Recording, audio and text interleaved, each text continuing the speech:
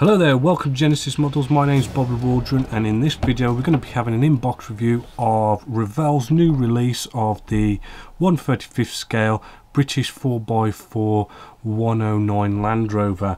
Now this kit actually is a very old kit. It is by Tamiya originally. It was made in 1976, right, so very old.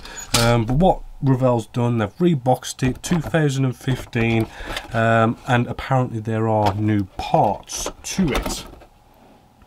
The other thing is with this kit as well, it is around about the £17.99 mark.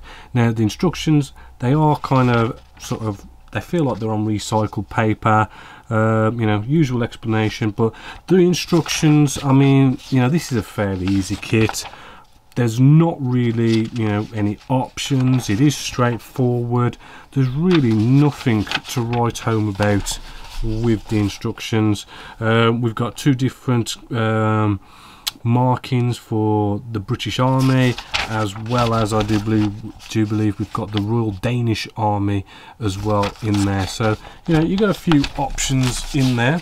The decals, if we bring you in, they are printed in Italy, so this could potentially be cartographer decals. They do look and feel like them, you know, so I'd say you shouldn't have any problems. And as you can see, I mean, they all do look nicely in registry, nice, neat, good colours. Well, really good decals actually. Moving along with the sprues, just to kind of blast through.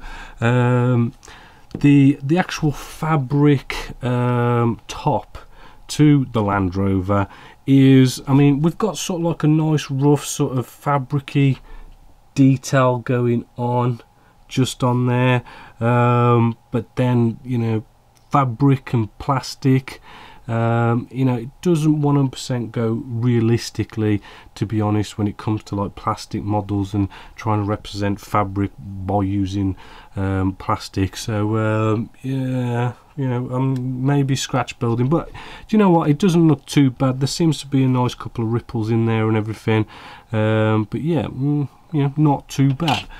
Moving along, a few things of note. Here we go. The detail on this kit, well, you know, for something that's 1976, is pretty good. It is very crisp still.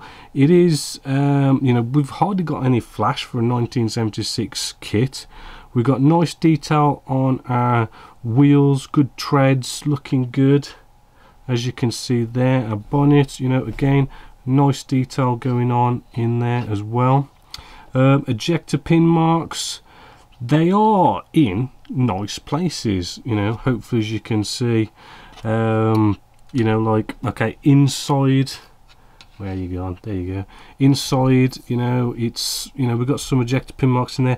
They're not too bad, but there's not much detail in regards to inside of this kit. You know, so it's probably something you'd want to close down unless you want to do some scratch building. But, you know, seats, they are very bland, very plain. There isn't really anything to it. You know, I can't remember if there is like a photo etch set for this. There probably is. Although, you know, our suspension is rather nicely detailed, very crisp. You know, and just no problems with the moulding of that. We've got our steering wheel and a few bits of internal detail here. Does look very bland, but to be honest with you, I mean, they're not very exciting inside these Land Rovers. Trust me, I've drove them. They are pretty boring, and not much going on inside anyway. But hopefully, as you can see, like all the sort of the underside, there is quite a bit of nice detail with exhaust pipes and all that kind of stuff to sort of play around with. I think that might be a footwell of some sort, can't be sure.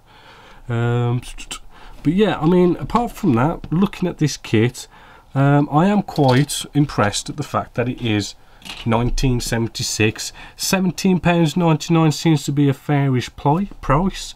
Our clear parts, hopefully, as you can see there, we've got no kind of nasty problems with, say, a cobwebbing effect or anything like that. They're looking very nice, crystal clear.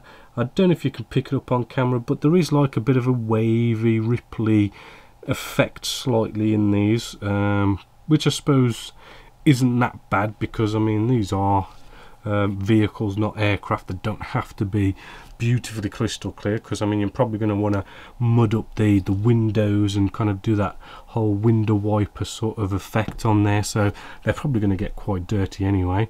But yeah, clear parts look good as well. So overall, you know, this is, you know, a rather small kit.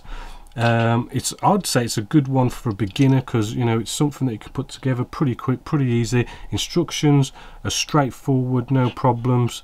You know, there's quite a bit of detail on here, and the decals are really good as well. So yeah, it is a well recommended kit. Again, it's £17.99.